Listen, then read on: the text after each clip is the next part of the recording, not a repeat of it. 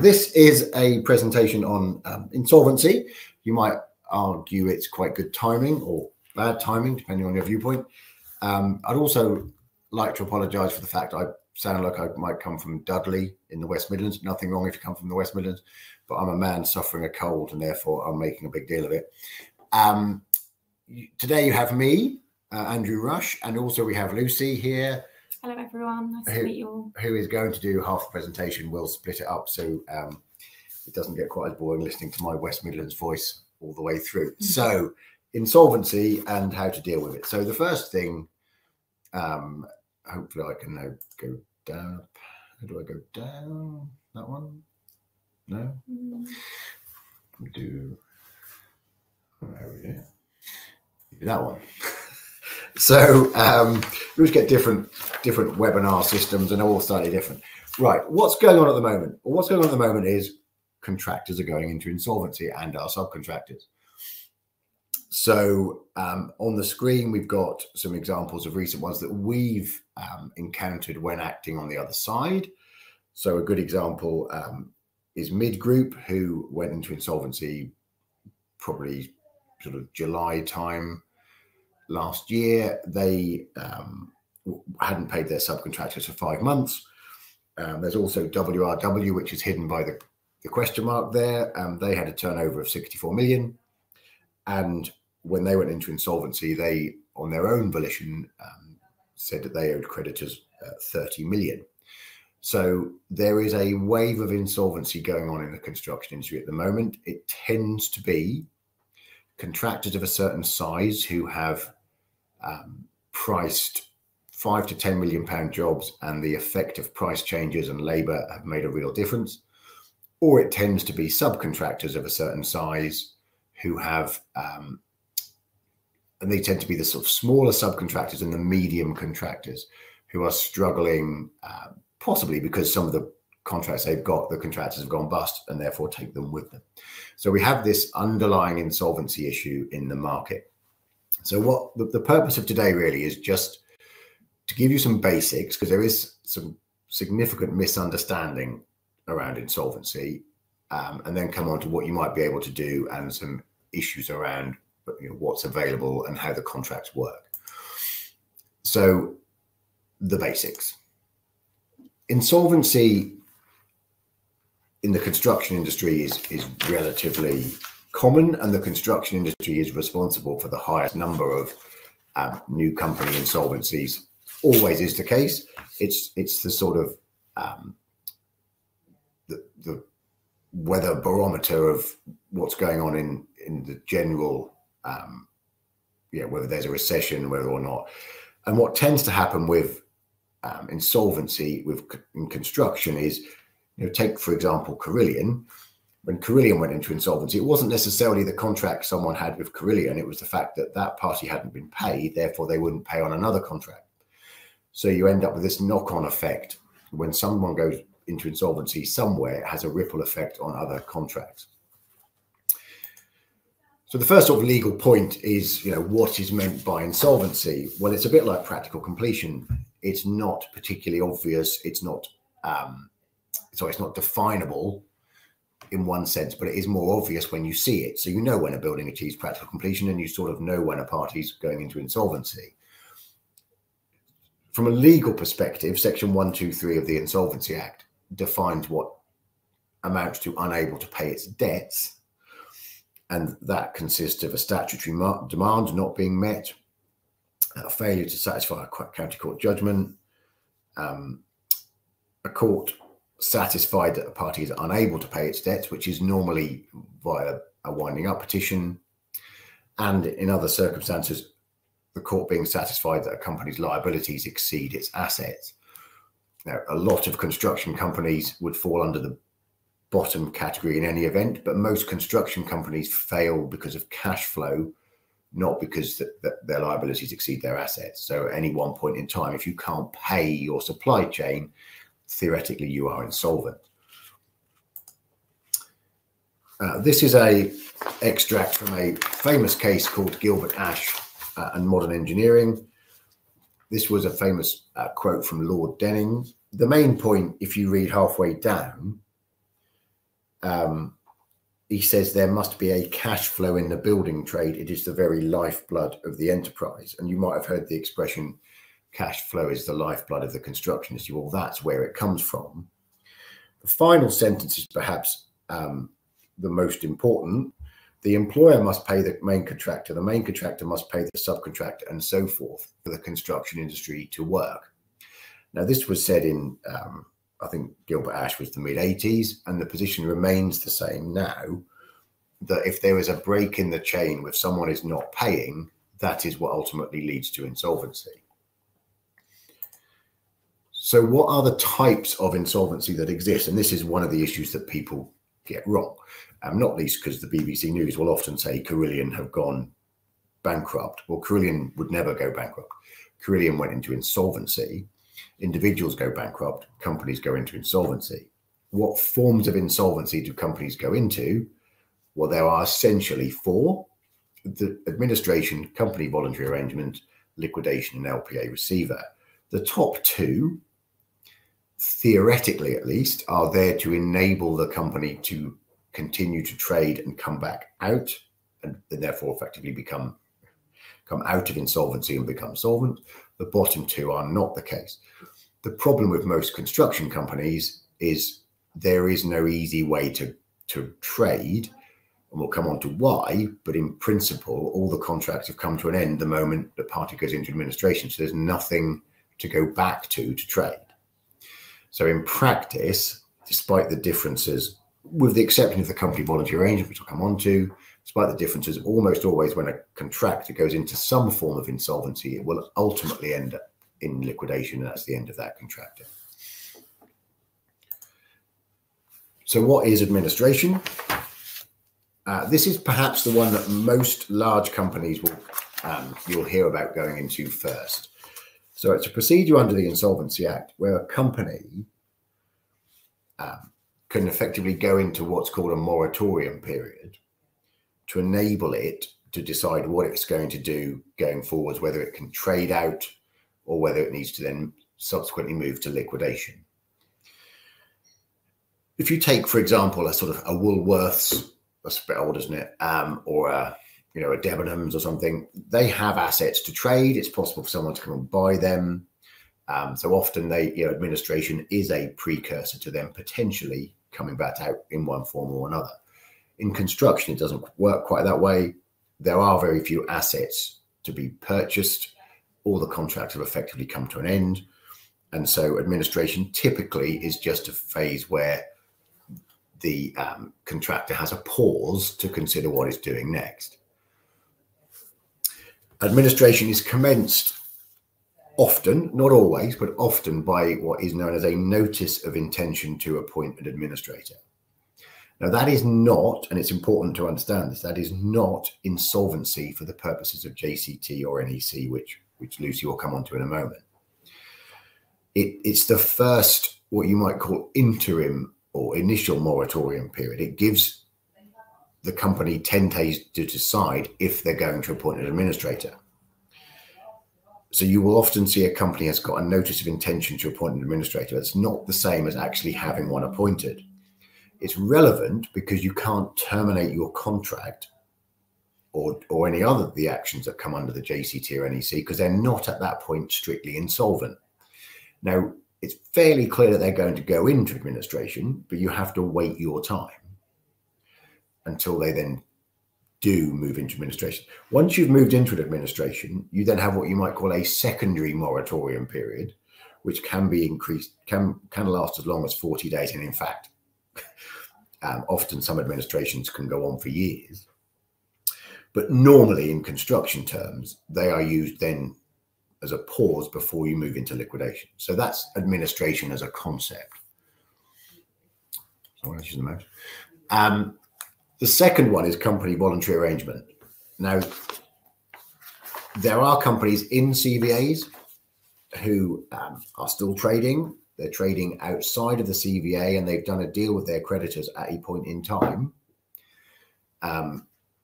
where they were in trouble. They've agreed with their creditors a payment, whether it be 50p in the pound, 90p in the pound, spread over a long period. and enables them to then continue trading thereafter. So it's a formal arrangement with creditors.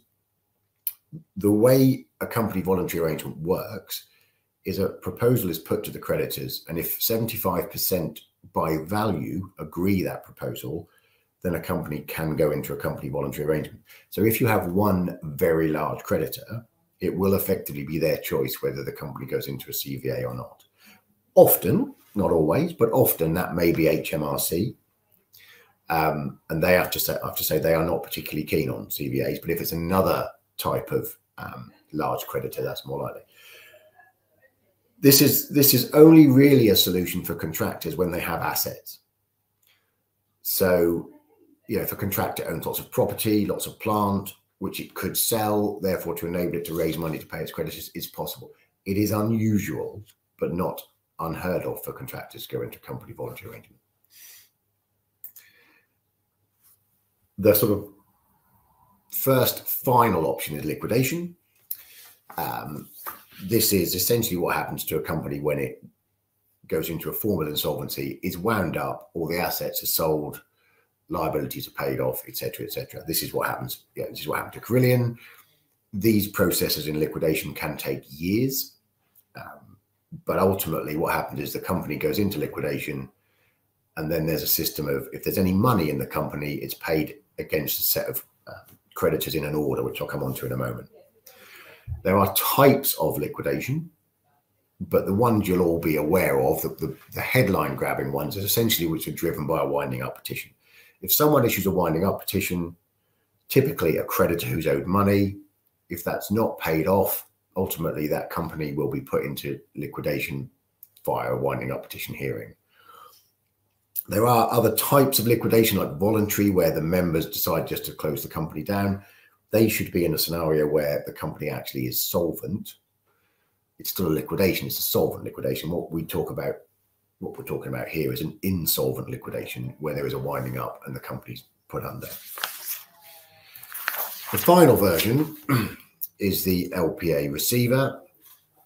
So receivership, with people often will say, oh, the receiver's been appointed. That's not, again, receivership as a general concept no longer exists, but an LPA receiver is a receiver that's in relation to a fixed charge over the property. So if you're, and you might come across this if you're working for an SPV that owns one property. If ultimately the employer, the SPV, goes into insolvency, the bank typically will put in an LPA receiver to get that building finished so the bank can realize their money. That's effectively what an LPA receiver is there to do. It's a slightly different thing to an administrator or liquidator who's there to realize everything. The LPA receiver is just involved with the particular property. So you might come across that example as well in your travels if you're unfortunate enough. So I just alluded to the fact that in an insolvency, there is an order as to the way creditors are paid. And it won't come as any massive surprise that the bank come first. And it shouldn't come as any massive surprise that the insolvency practitioner, be the administrator or liquidator, will come second, because they're not going to do this process unless they get paid. What then follows from that is that preferential creditors, which include employees up to the grand total of £800, come next. And then you have certain elements of HMRC, certain other types of charge holder. So you've got a whole bunch of people who are going to get paid first. Then you get unsecured creditors. Now, in the scenario where you're owed money by an insolvent company, you are an unsecured creditor. Finally, if you're a shareholder, you come last, but trust me, they don't get any money. The thing that is often confused, the fact you have a court judgment does not mean you are a secured creditor. The fact you have an interim charge does not mean you are a secured creditor. The only way you become a secured creditor is to have a fixed charge over assets, which is something you cannot do very quickly. So if you're owed money and someone goes into insolvency, you will be at the bottom of the list. And typically for construction companies and typically contractors, the amount of money you get in the pound is typically nil. So in other words, you get nothing.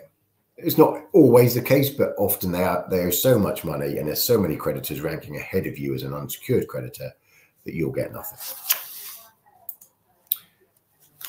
So before Lucy comes on to the detail, just a sort of standard position. So larger companies tend to go into administration first. And as I've explained, there tends to be a 10-day period before that administration even starts. What happens on site when this happens? So some subcontractors will still be working. Only once the administrator is appointed will those subcontractors typically stop.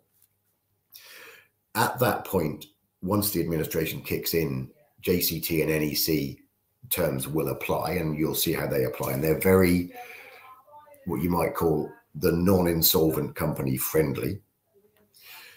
An administration will often only last a couple of months because the administrator will know full well the company needs to go into liquidation.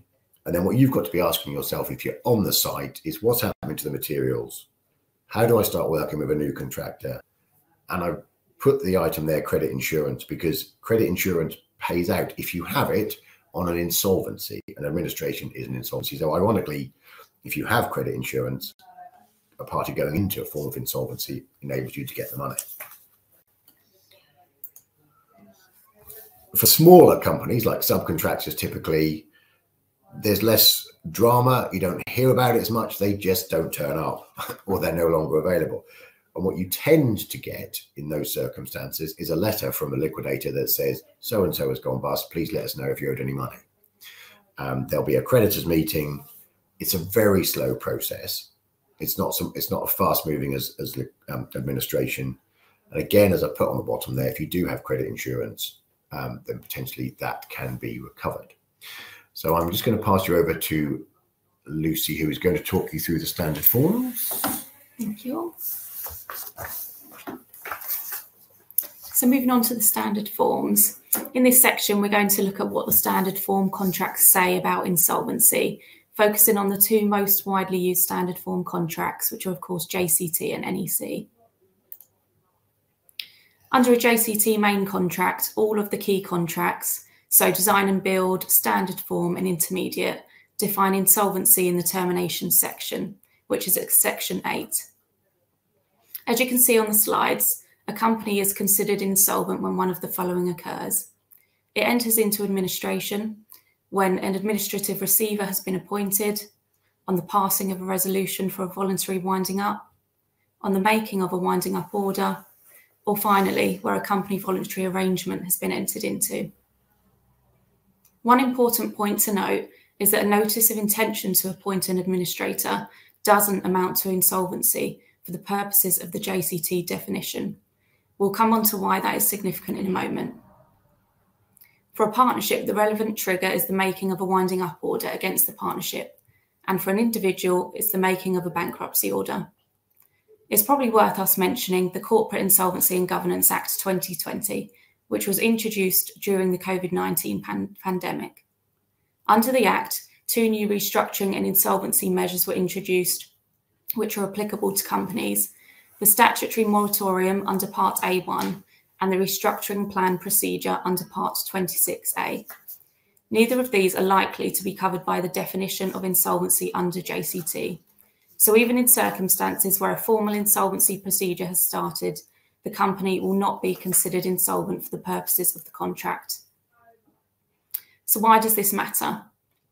Well, under clause 8.5.1, the employer is entitled to terminate the contractor's employment at any time by giving notice if the contractor is insolvent. This means insolvent as defined under the contract. It's worth noting that unlike other rights to terminate under JCT, which require 2 notices, where the contractor is insolvent, the employer only needs to give 1 notice to terminate. A further important point to note is that there's no right to terminate for insolvency at common law, and in the absence of a contractual right, insolvency itself is not considered to be a breach of contract. This means that to terminate for insolvency, the insolvent party must actually be insolvent as defined under the contract. We'll talk a little later about the practical difficulties that can arise from this. If you're including a requirement that the contractor procures a performance bond within your contracts, it's worth remembering that the ABI form of bond, which is widely accepted by sureties, does not expressly deal with insolvency. The bond is triggered on a breach of the underlying contract. As insolvency itself is not a breach of contract, a contractor's insolvency alone will not trigger the bond.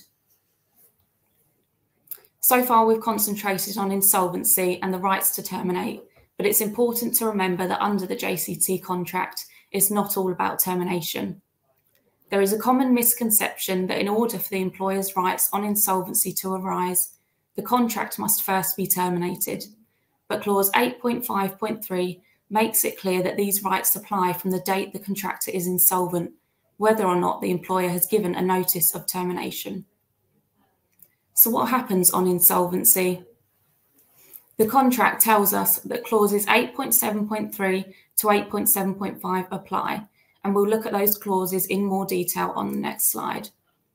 Unsurprisingly, the contractor is no longer required to carry out the works and will likely not be in any position to do so anyway. Finally, the employer is entitled to secure the site. This is where things can get a bit tricky. If you've ever been involved in a project where the contractor has become insolvent, you will know that subcontractors and suppliers are often not very keen on leaving their materials on site, especially as it's likely they will not have been paid for those materials yet.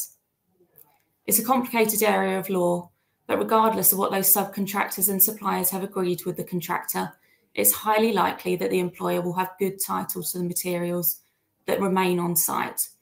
So the employer should be securing the site to prevent them from disappearing.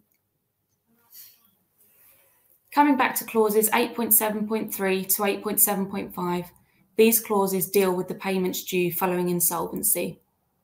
First and foremost, the JCT contract makes it clear that no further sums become due to an insolvent contractor. 8.7.3 deals with whether or not a pay less notice must be issued. The basic rule is that if a payment has already been certified, a pay less notice should be issued.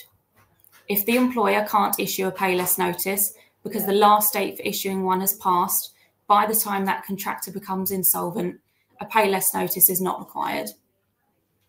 In Melville Dundas, which is the case that's on the slide, the court considered the interaction between the insolvency legislation and the Construction Act. It effectively decided that the Insolvency Act trumps the Construction Act, meaning it's not strictly necessary to issue a pay less notice at all. Our advice would still be to follow the contract and issue a notice if it is possible to in the timescales. 8.7.4 and 8.7.5 deal with the final account on insolvency. This is a calculation of the sums due to the contractor for the work carried out up to the date of the insolvency, less the total cost to the employer of completing the works. The position under JCT is that the final account is not prepared until after completion of the entirety of the works and completion of the defects plus a further 3 months. This is essentially when the financial position is known by the employer. Whilst clause 8.7.5 anticipates that sums may be payable to the contractor, it's very unlikely that this would be the case once all costs to the employer have been assessed. It's worth noting that there is a wide interpretation of costs that the employer is entitled to claim that flow from the termination. For those of you who've been around a while, you may remember the 2005 form of JCT contract, which allowed the employer to claim only their direct costs. This has since changed so that all costs are claimable by the employer. So in reality, it's unlikely that the final account will ever result in sums due to the contractor. As with the JCT contract, the NEC definition of insolvency is set out in the termination section. This is dealt with at clause 91.1. As you can see, the definition of insolvency under the NEC contract does not significantly differ from that under the JCT. The key point to note really is that, like with the JCT contract, the notice to appoint an administrator is not considered an insolvency event for the purposes of the NEC contract. Unlike the JCT contract, the client's rights where the contractor is insolvent flow from the termination. So until the project manager has issued a termination certificate, the client's rights on insolvency will not have arisen. The NEC contract applies different procedures on termination and different methods for the assessment of the amount due, depending on the reason for the termination. Termination for insolvency will entitle the client to procedure P1, P2 and P3 and amounts A1 and A3. This all sounds very complicated, but in essence it's very similar to the JCT approach. The applicable termination procedure is dealt with at clause 92, and as with the JCT contract, the client is able to engage others to complete the works, use plant and material to which it has title, and ask the contractor to stop the works and leave site. The client also has the ability to instruct the contractor to assign the benefit of any subcontracts or supply agreements, although how helpful this is in practice is questionable, as it depends on the contractor having the ability to assign those agreements or subcontracts. Payment on termination for insolvency is dealt with at clause 93, and as with JCT, the contractor is entitled to be paid for works properly carried out up to the date of termination. This is assessed depending on the pricing option applicable to the contract. The key difference with the NEC approach is that rather than waiting until all of the works are completed and the actual costs are known, the project manager makes a prediction of the likely costs to the client for completing the works.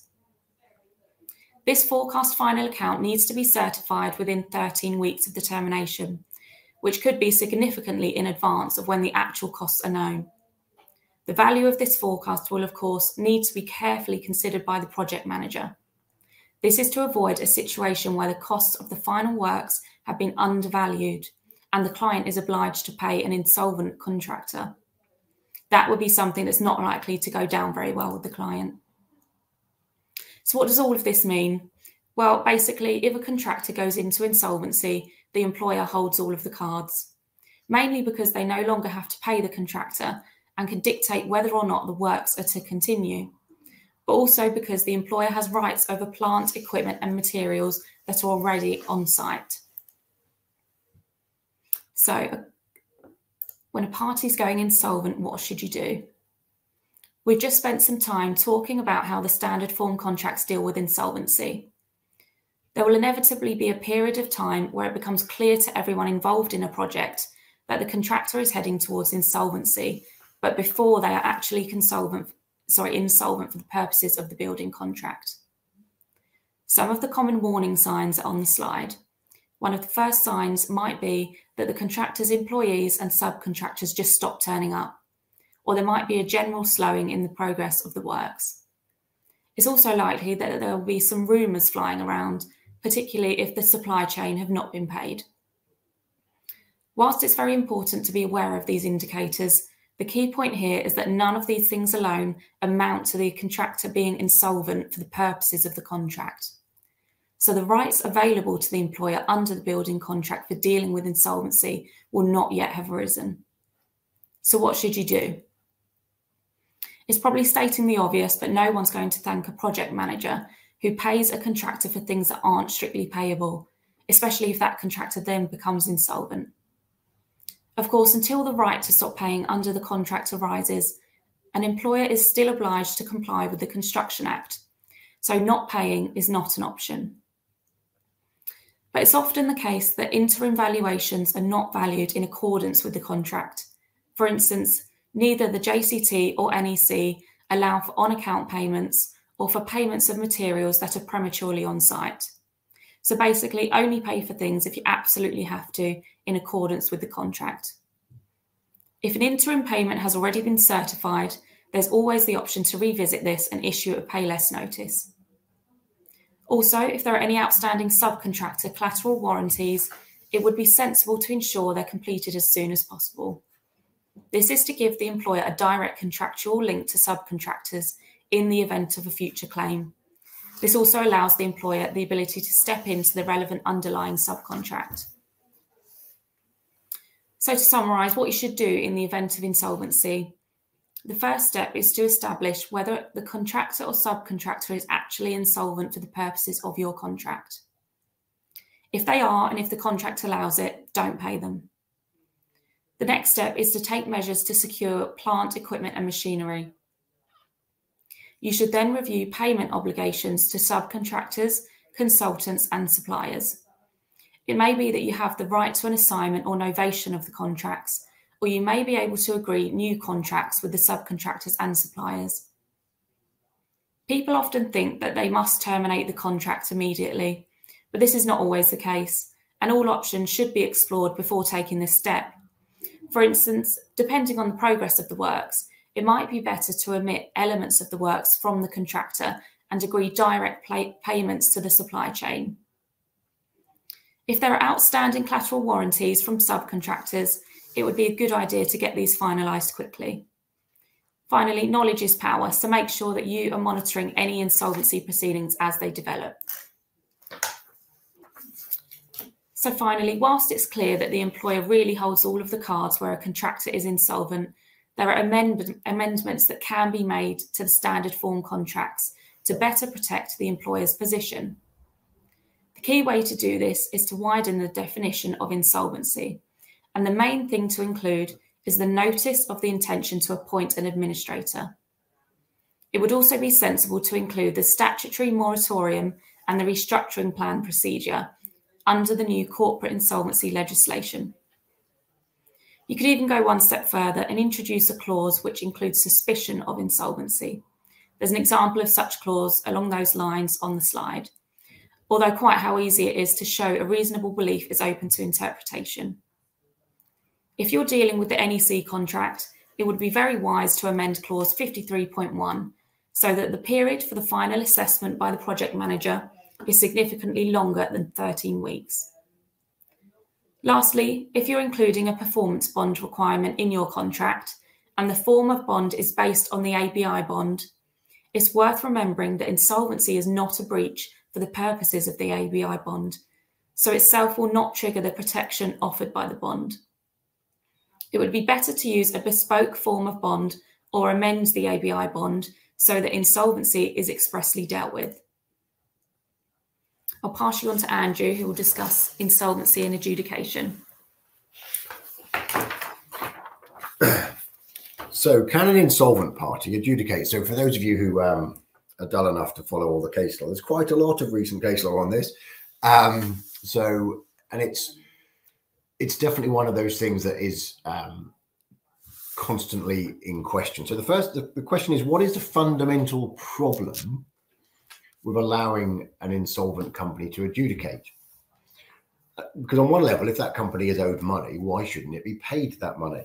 Well, the answer is simply that an adjudication is a temporary decision, not a final decision. And, you know, there are suggestions that some adjudicators are better than others. There are suggestions that some adjudication decisions are perhaps more correct than others. And so what the court's trying to grapple with is the idea that a party should be paid whilst having only a temporary decision versus a permanent decision. I'm going to come on to a case called Bresco and John Doyle and another recent case. But you know, this area is continuing to develop. It develops almost on a sort of monthly basis. But there are some principles that appear to be coming out of the case law. The first one is Bresco versus Lonsdale. So this was actually a job at St. James's Park. Lonsdale were the electrical subcontractor. Bresco were the subcontractor. As with all these things, you know, one party blamed the other. There was a termination. One party said the other was in repudiatory breach. The other party said no, they weren't. And they each had a claim from each party. This went off to ultimately the Supreme Court, or the House of Lords, as it used to be called, all on the question of whether an insolvent company could adjudicate as a matter of principle. And the answer is yes. An insolvent company can adjudicate. Absolutely. There is no prohibition on an insolvent company bringing an adjudication. Cheers all round for the insolvency practitioners, in particular certain companies who were acting for the insolvency practitioners trying to recover money. The problem is the Supreme Court said you can bring an adjudication. The Supreme Court left open whether you can actually get your money. So then we move on to John Doyle. So John Doyle went to the Court of Appeal and perhaps put it in context how long these things can take. Erith were appointed by BAM on the Olympic Park. Erith appointed John Doyle to carry out hard landscaping, and John Doyle went into insolvency in 2013. This case eventually reaches the Court of Appeal in 2021, I believe, or maybe 22. So it takes some time to get there. What you had, again, classic scenario, one party saying they'd overpaid, one party saying they were underpaid. John Doyle say they were underpaid by 1.2 million. And in this case, the adjudicator found in favour of John Doyle.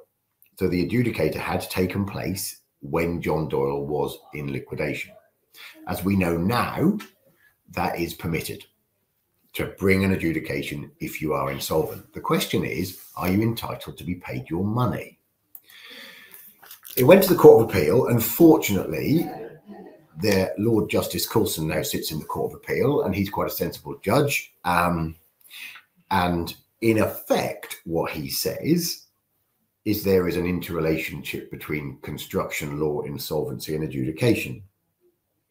And as Lucy's already mentioned, Melville Dundas was a case where the courts had to grapple with which takes precedence, Insolvency or the Construction Act. And the courts decided Insolvency Act takes precedence. Now, what that effectively means is the courts will put the insolvency rights, the rights of creditors to set off other sums they are owed, ahead of what you might call a smash and grab adjudication. So the net effect of John Doyle is not that it prohibits absolutely payment of an adjudication decision if you are insolvent, but it makes it extremely difficult to be paid if you are an insolvent company. Even though you have the right to bring an adjudication, to actually get paid is a different issue. So it does beg the question why people are bothering. But, you know, turn it on its head, as I said at the start of this section, what is fundamentally, if a party is entitled to money, why shouldn't it be paid just because it's insolvent? That is a picture on that slide of Pythagoras.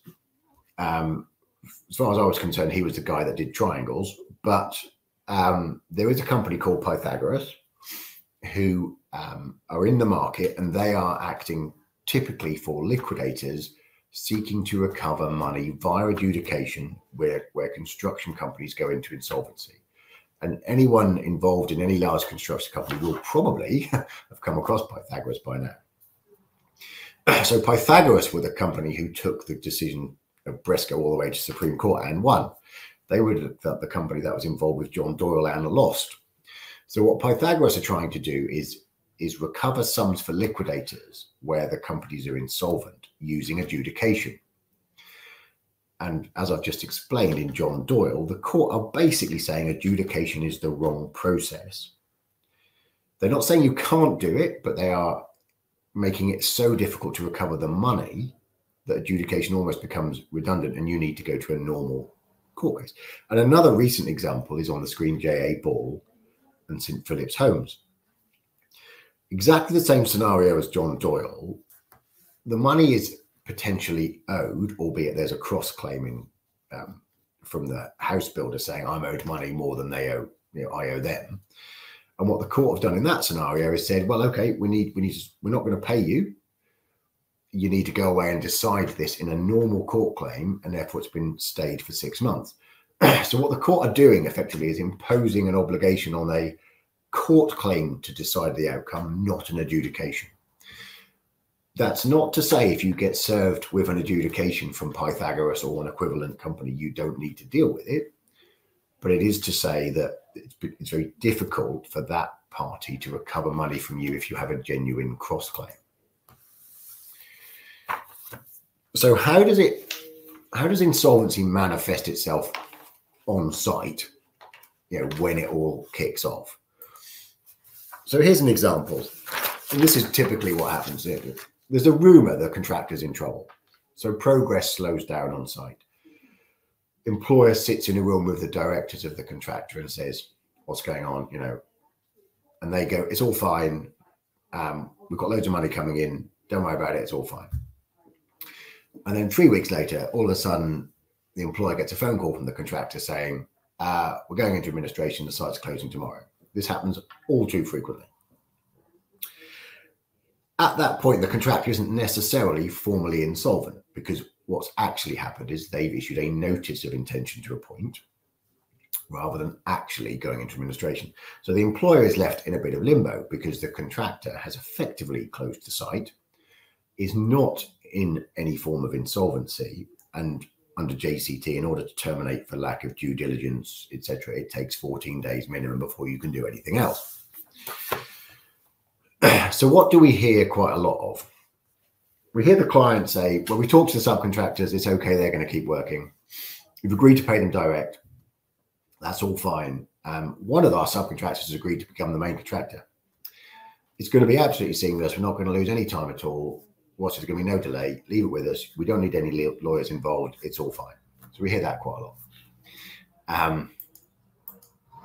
What actually happens? Well, some of those subcontractors do carry on and do get paid, but then they want to be paid the sums they're owed by the contractor to continue. The subcontractor who says, I'll take over the works, can't actually get the insurer to take over the works, or he won't take over the works, or, you know, just for whatever reason won't become the main contractor. And if you have made payments to the subcontractors and you are the employer, then potentially you're breaching the pari passu rule.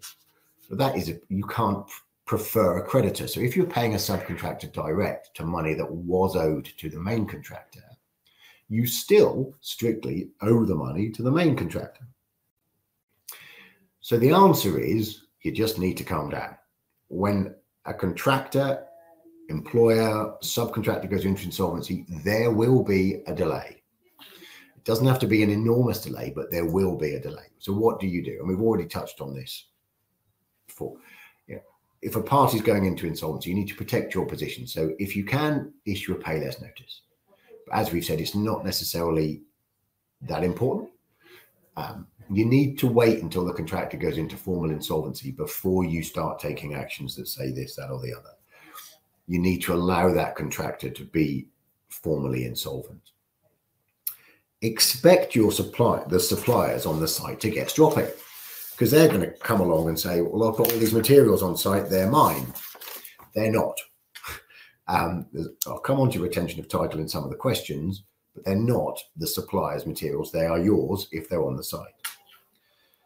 And you need to understand the true position on site, because you're going to need ultimately to decide at the end what the contractor had completed to enable to work out the figure you may or they may be owed. And you're then going to have to appoint another contractor. And be sensible. We've had a developer who's appointed 3 contractors and they've all gone bust, one after the other. Now, it's nothing to do with the developer, because he's not, you know, they haven't actually really got on with the work. But that developer's going for the cheapest price each time. Well, they're the ones who are more likely to go bust. Work with the key subcontractors and professionals, because you will probably be working with them anyway. Understand there's going to be a month, 2-month delay. Even if a new contractor, you know, is appointed quite quickly, they're going to need to mobilize. And also consider what's going on with your bonds, your guarantees, collateral warranties, because all those documents are necessary for your funders ultimately. So they need to be considered. And we'll come on to bonds in a moment as to exactly what you do. Just moving forward, where a company goes into insolvency, you don't want to be the last Charlie that pays someone that goes into it is in insolvency. So no payments due, and the contracts help you on that. You are entitled to use the materials that are on site. Invariably, there'll be, you know, if you've got scaffolding involved, your scaffolder will want payment for their scaffolding. Often there's an agreement to be made with the scaffolder where you continue to pay the agreed rate. What you do have to do is allow people's personal plant and that on hire to be released to the party that owns it. And as I've said, have a clear assessment of the work completed at the time of insolvency. Now, before I come on to the questions, 2 further slides, which perhaps suggests the timing was particularly spot on, if you want, as to why we're doing this talk now. 2022, according to Christina Fitzgerald, was the year the insolvency dam burst. So the underlying corporate insolvencies have gone up 57% in a year. In construction in particular, they've gone up like that. Now, you've got that massive spike, and that spike is not going to come straight back down again. There is going to be a situation where that's going to keep going up, or it's going to flatline before it starts coming back down again. So the construction industry is the industry that demonstrates what's going on with insolvency, and there is a lot of it around. Because there's a lot of it around, you need to understand how to operate your contracts, what to do when it happens, and whether the timing's ideal, but the timing is spot on as to what's happening in the market. So without further ado, we're going to go back to this section. We're hopefully going to get both of us there. Now, we've had 15 questions already from the delegates, so I will probably just go through most of these because they're the things that people are asking. So we had a number of questions on bonds. And Lucy mentioned the ABI bond. So most bonds are based on the Association of British Insurers form of bond. They're not all necessarily a standard ABI bond, but they're based on that in principle. And unamended, an ABI bond says the bondsman pays out for breach of contract. And as Lucy's pointed out, insolvency is not a breach of contract. So you need to amend those bonds to make it clear that a breach of contract includes insolvency under the contract. It's a standard amendment, but it's an amendment that needs to be made. We've had a question about how you go about calling on a bond. Well, if you read the ABI bond, it stops at practical completion.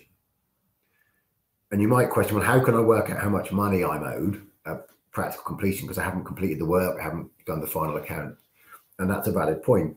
So if your bond does stop, does sort of run out, it should run out later than practical completion. If it doesn't, typically the issue with a bond is you have to call on the bond before the expiry date. You don't actually have to have the figure before the expiry date. So you can still call on the bond.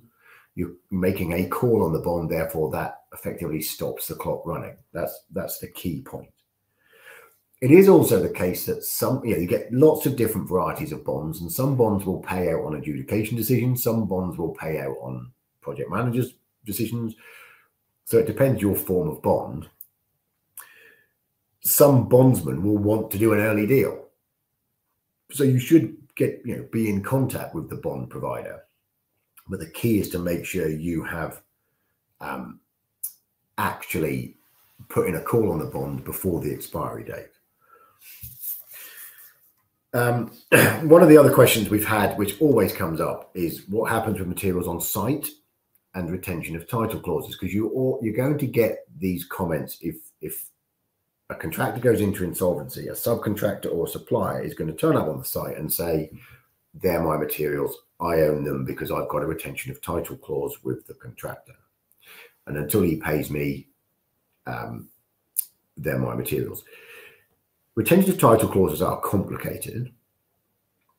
In simple terms, if it's a supply-only item, so let's just say it's a bunch of bathroom tiles, £5,000 worth of bathroom tiles just been delivered. Supplier's not been paid by the main contractor who's gone bust. So supplier says, well, I've got an agreement with the main contractor that says that I have the title in those materials until I'm paid. Absolutely. But under the Sale of Goods Act, title passes on delivery unless you're given notice of a retention of title clause. It's all getting quite complicated, but the employer doesn't have the notice. The employer's not got the contract. So as far as the employer is concerned, it's had delivery onto its site. They are its materials. So for supply-only items, it's effectively where they are.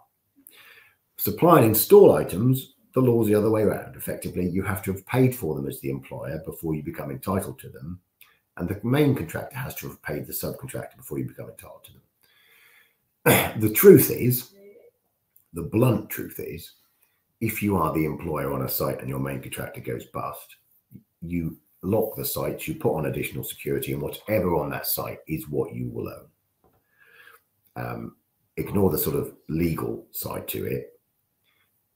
What is on this, what is on the site, if you've got it in your porta cabins or whatever, you'll be the one that owns it. And ultimately there'll be a lot of huffing and puffing from the supply chain for a couple of weeks, and then it will all die down again.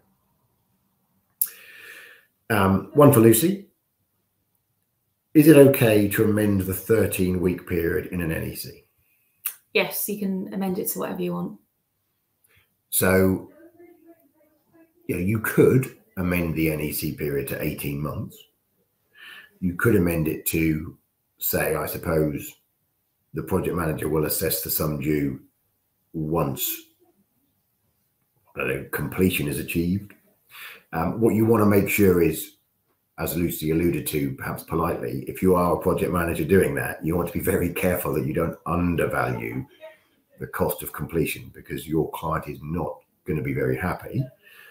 And ultimately, your client may well bring a claim up against you for failure to sort of value the works properly, which resulted in them overpaying an insolvent contractor who's not going to pay it back.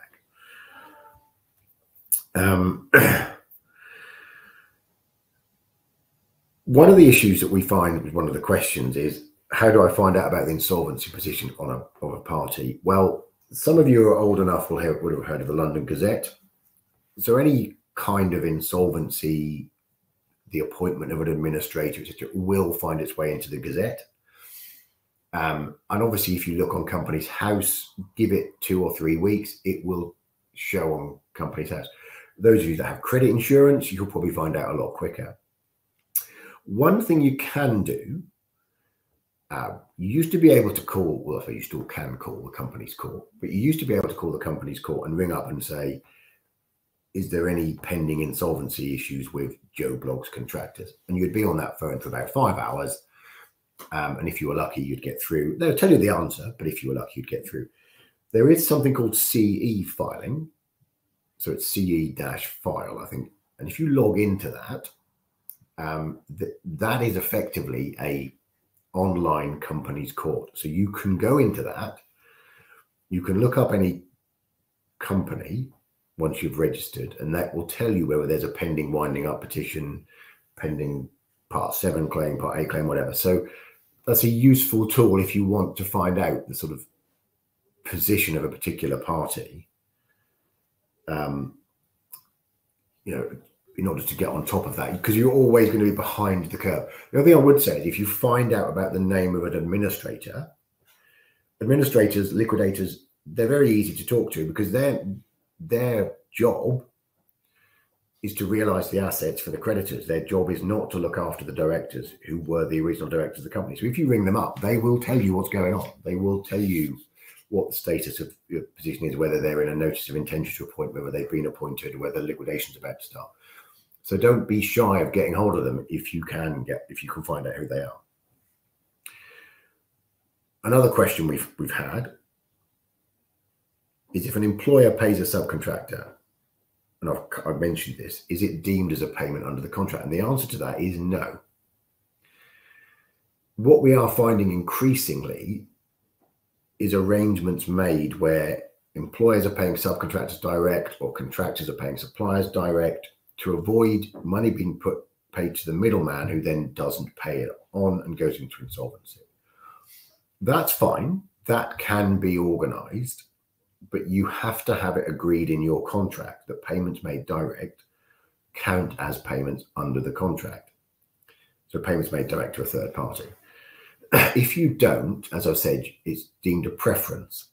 And the situation can be that you as the employer have paid a subcontractor, but you still owe the main contractor that same sum of money.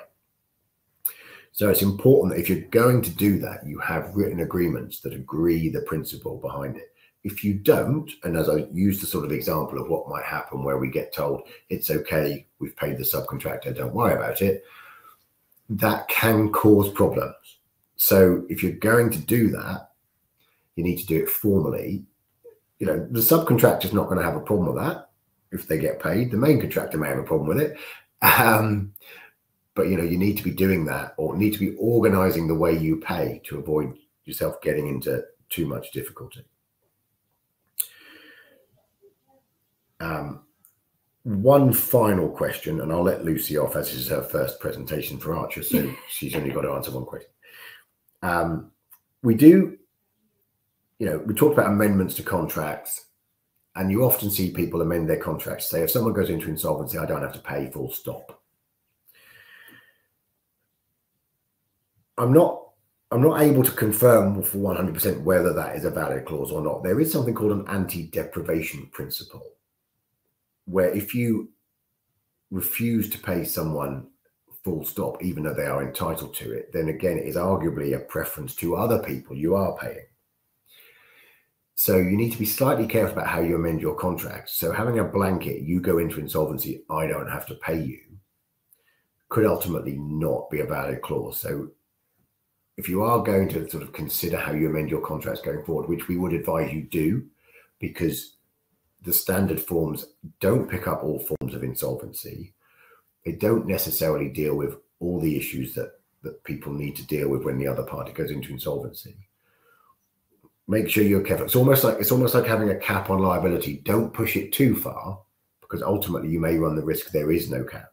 So don't push your right to not pay at all too far, because otherwise you might find that clause gets struck out and you haven't got that type of clause. But finally, as we've got 2 minutes left, we did this talk where we had Nick Cusack of Parker Andrews. Unfortunately, he couldn't make it today. The last 2 slides are effectively his slides.